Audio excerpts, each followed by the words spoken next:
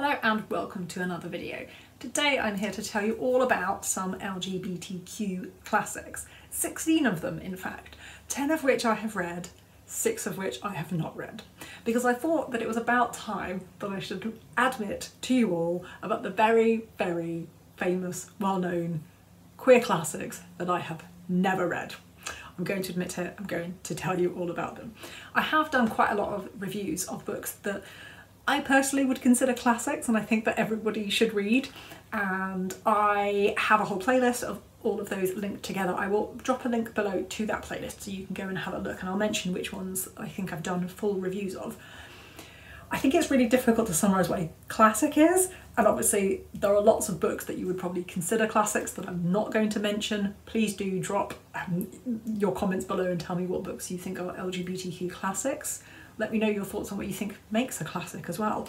To me, I think a classic is just something that stands the test of time. It's something that people should or probably will be reading in generations to come, or perhaps something that really speaks about a specific time in a really profound way but still has meaning later on in generations to come. And I think all of these books would classify in that category. So I'm going to start with the ones I've never read.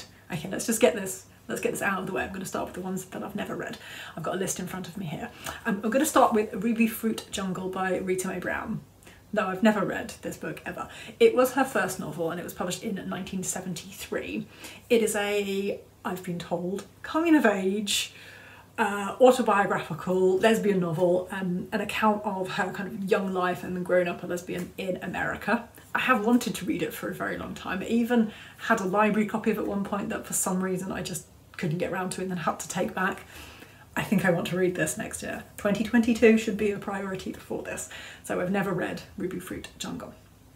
The next book, I feel like I'm going to be told off for this because, you know, as a queer person, I should probably have read Giovanni's Room, but I've never read Giovanni's Room by James Baldwin. It was James Baldwin's second novel and it is set in 1950s Paris. The only thing that I know about it, or my impression, is that it is a miserable novel which is all about someone who is just unable to deal with his own sexuality.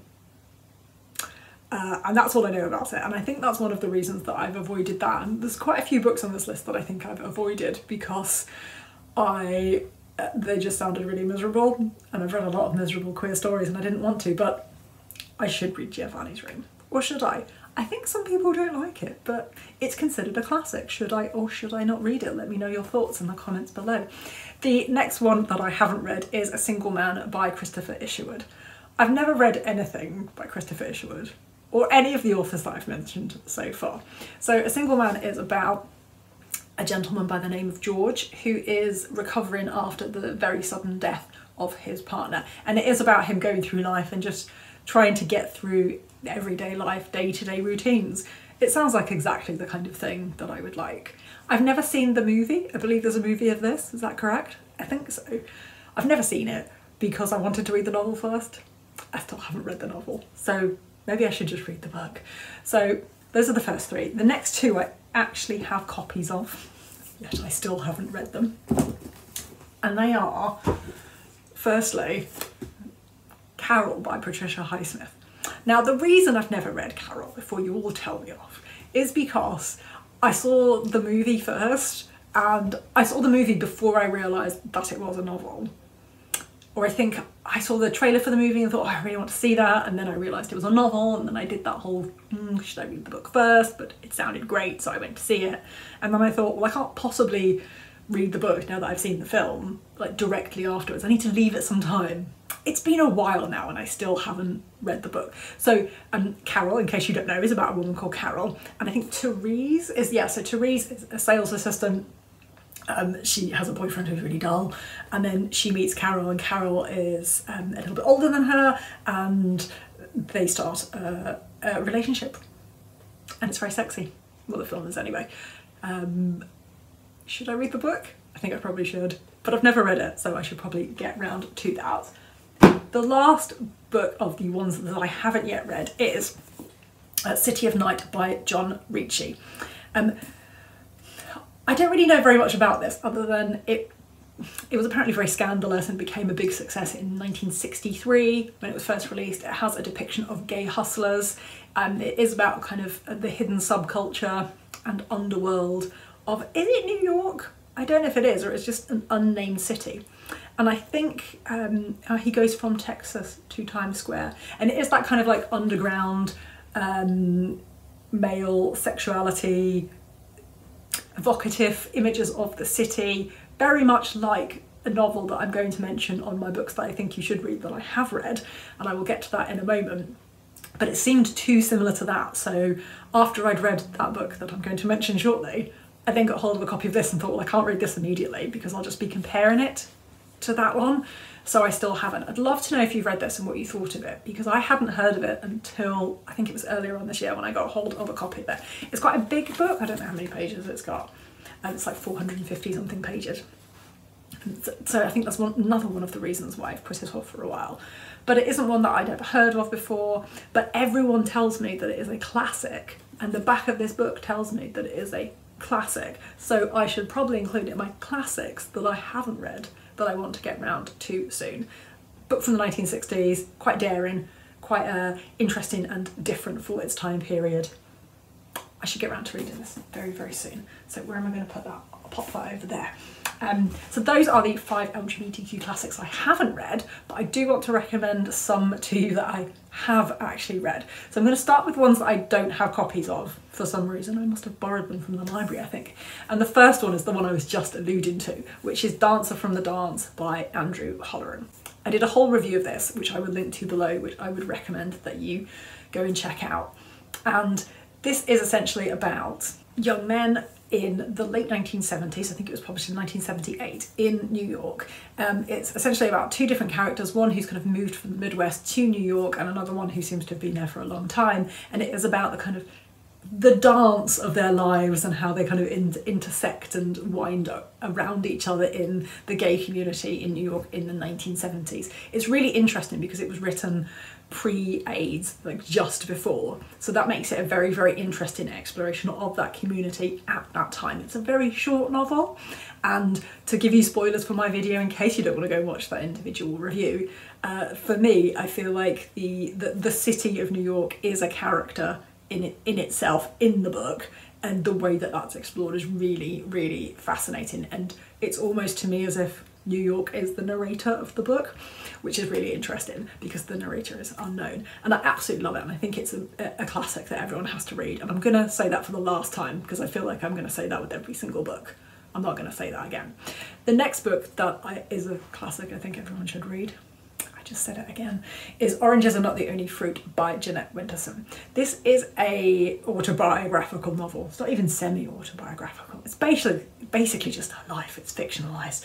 But it is, I think, quite unlike any other Jeanette Winterson novel that she's written. It feels very different in tone. It was her first novel, and the writing style is quite different, but it is about a young girl called Jeanette who has grown up in a very religious household and is a lesbian, and about the effect that that has on her life and what happens when her mum finds out and the kind of interactions between the two of them.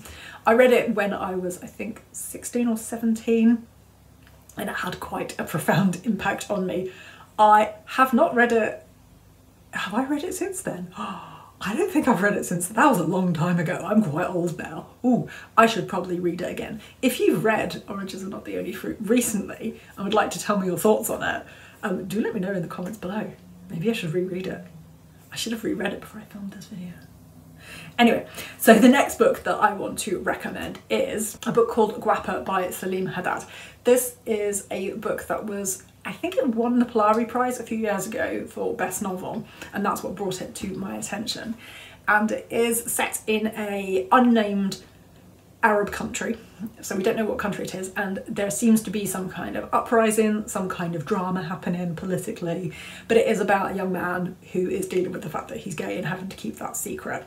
And it is about his life as he navigates his way through the culture of this unnamed Arab country. I think it's a truly exceptional novel, brilliantly written. Why do I not own a copy of it? I don't know. but I don't. I need to remedy that, I think. I need to remedy that. So the rest of the books are books that I own. I'm going to start with ones that I think people would expect me to mention. Let's go for Maurice by E.M. Forster. Obviously, it's a classic. Everyone will tell you this. You have to read it, it's brilliant. It was written in the 1920s, but not published until after Forster's death in the 1970s. The reason he didn't want it published was because he kind of sent people the manuscript and said, do you think maybe I should publish this? And they said, don't know if people will like this, Forster mate. I really don't think they will. I mean, gay happy ending. It is about a man called Maurice who goes to university. He meets someone called Clive, who he falls in love with. He later meets someone called Alec, who he falls in love with. I'm not going to say any more, but happiness ensues. It's a wonderful, wonderful novel, and it's E.M. Forster. He's a brilliant writer. It's amazing. I'm going to put Forster just there. The next one, I think, of course, I have to mention is this copy of The Picture of Dorian Gray, which I have had a very, very, very long time. Oh, it doesn't have a date in the front. I was hoping I would have. I used to do that when I was a teenager. I think I've had this since I was 15. The Picture of Dorian Gray by Oscar Wilde is possibly my favourite novel of all time. It is about a young man called Dorian Gray who is incredibly beautiful, and somebody paints a picture of him. I feel like I'm explaining a plot that everybody knows, but somebody paints a picture of him and he gets really angry about it because he says, but the painting will always stay beautiful and I will grow old and ugly. I wish that the painting would grow old and ugly and I would always be beautiful. I don't know why I'm doing this voice, sorry. But basically then that's what happens. And then chaos ensues. Romance ensues. No, chaos ensues. It's super queer. Obviously because it's written by Oscar Wilde. And it's amazing. And this cover is terrible, but I love it. You should definitely read this book. It is wonderful. I have 5 more to tell you about. I'm going to tell you about this one next. I have a whole review of this on my channel. I'll drop a link to that below. Kiss of the Spider Woman by Manuel Puig is a classic. It is translated, this particular version. There are different versions of it, I do believe, but this particular version is translated by... It is about Melina and Valentin, who are both in prison for very different reasons. Melina is in there for being gay, and Valentin is in there for being a revolutionary pain in the arse and causing chaos. And the entire book is written in dialogue, and it does have footnotes which discuss the history of homosexuality.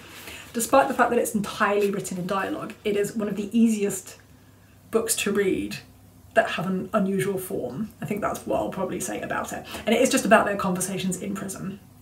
And it does explore aspects of sexuality as well. And I just thought it was absolutely brilliant. I enjoyed reading this so much. Absolutely wonderful. The next book on my pile, another one I absolutely love, is Despised and Rejected by Rose Allitini. This was written and published in 1918, I'd forgotten what year then, during the First World War I was going to say.